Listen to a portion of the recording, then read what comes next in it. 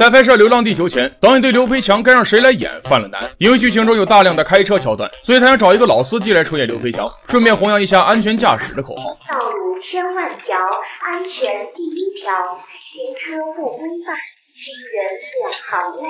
但找了半个娱乐圈都没有人愿意出演，因为都觉得国内不可能有好的科幻片。烦闷之下，导演打开了电视消息，却无意间看到了某演员酒驾被抓的新闻。在检查点，民警发现一辆现代小客车司机有酒后驾车的嫌疑。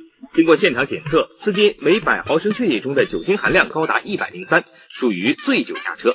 等记者赶到交通大队的时候，发现这位醉酒司机正是著名影视演员吴京。这不战狼吗？怎么几天不见这么拉了？滚！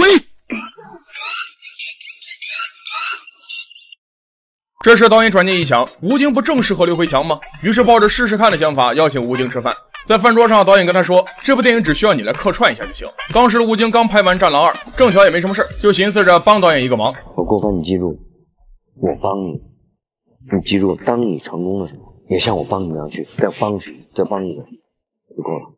就这样，吴京来到了剧组。可是没过多久，他就发现了不对劲，不是说好的客串吗？怎么我的戏份都快赶上主演了？但没想到这个坑越陷越深，甚至去客串31天，有客串31天这个事儿吗？吴京刚准备跟导演聊这事儿，没想到郭帆冲过来就抱着他的大腿开始哭诉：“京哥呀，咱剧组预算不够了，要不你就再帮一个忙，不要片酬行吗？”吴京看着痛哭流涕的导演和剧组人员炙热的目光，秉着好人做到底的念头，答应了导演的请求。可好景不长，因为《流浪地球》是一部科幻大片，有着数不胜数的特效镜头，所以特效制作是一笔巨大的费用，最贵的一个镜头甚至要花掉140万元。但团队毕竟资金有限，导演只好准备放弃拍摄。吴京在听到这个消息时，人都麻了。我零片酬拍了半个月，结果电影不拍了，那我不白干了吗？于是他气冲冲的准备跟导演对峙，却看到导演正在失神发呆。在了解到剧组的情况后，吴京赌了一把，拿出了自己6000万的私房钱，投资《流浪地球》剧组。这笔资金对穷途末路的剧组来说，无疑是雪中送炭。郭导演跟我说，你这回我又投资了。就这样，电影再次开拍，吴京也成了最大的投资商。在《流浪地球》上映后，斩获了47亿的票房。最不被看好的国产科幻片，却成了年度最牛的一匹黑马。鬼才导演郭帆空手套战狼，还赚来了投资。吴京一场豪赌，却换来了更大的财富。有的网友是这样推荐这部电影的：如果你喜欢吴京，那么请你看《流浪地球》；如果你不喜欢吴京，还是请你看《流浪地球》，因为他在里面炸了。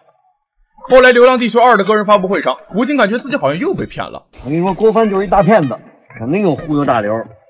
哎，不对啊，等会我点木星的时候不是被炸没了吗？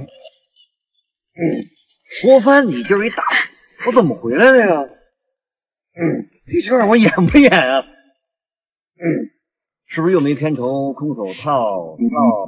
那么你期待这部《流浪地球2》吗？在拍摄《流浪地球》前，导演郭帆做了一个违背常理的决定，那就是让即将中考的赵今麦来出演女主韩朵朵。当时的赵今麦一听，立马就回绝了导演的邀请，因为他觉得自己现在的首要任务是要考个好高中。但导演立即提出了一个条件，只要你演这部电影，我就给你5万块的零花钱。赵今麦一听，两眼放光，马上表示，我觉得这部电影题材很好，这个角色也很不错，那我什么时候进组啊？就这样，单纯的赵今麦来到了《流浪地球》剧组，和大家玩得非常开心，学习的事一点也没放在心上。他的母亲在得知此事后，马上给导演打了电话，说不能耽误自己女儿的学业，不然就让他放弃拍摄。导演当即表示自己会监督他的学习。结果赵今麦就惨了，白天要穿着厚重的服装拍摄，甚至在后来的一场戏中，连衣服都来不及脱就累到睡着。晚上在大家都休息时，他却还要一个人学习。最后在距离中考还有5天时，赵今麦才从剧组回去参加中考。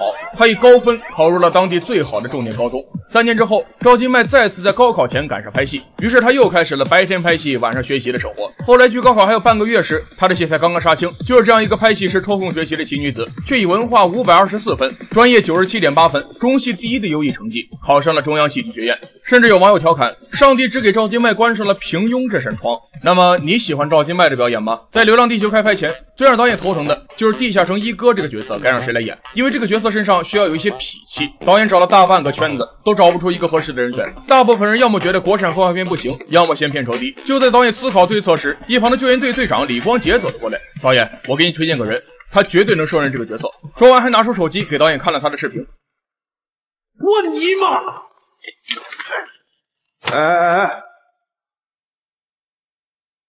导演一看这流氓的气质都溢出屏幕外了呀，于是赶紧让李光洁邀请他来试镜。在雷佳音应约来到剧组后，导演却发现他其实是一个很斯文的人。刚准备回绝，这时饭桌上的雷佳音却叼起了一根牙签，一股流氓气质瞬间就展露出来了。我你妈！这还只是叼根牙签，要是叼根烟那还得了？这不就自己想要的一哥吗？就这样，雷佳音顺利进了剧组。为了把角色演好，他还专门从工作人员那里借来了发箍。虽然戏份不多，但确实演出了一个大佬的精髓。在拍摄过程中，他也喊出了那句经典台词：“再来一条吧，再来一条更猛一点，把这把脸也给我干平去。”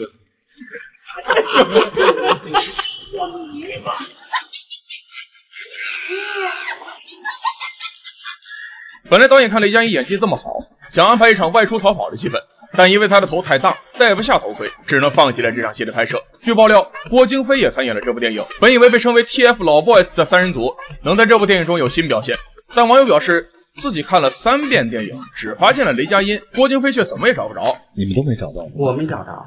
对，说明你看的不够细心。其实细心的观众，我一眼就看到他了。你再看一遍，你会找到他。不要错过每一个镜头。这里没有吧？这海报没有，海报上没有，他没有资格上海报。那么你发现郭京飞在哪儿了吗？其实他就藏在开头的新闻中。全球地下城居民正热切期盼着航天英雄的归来。吴京的右边就是郭京飞，左边则是《流浪地球》的作者刘慈欣。那么你觉得这部中国的科幻片如何呢？你会期待《流浪地球2》吗？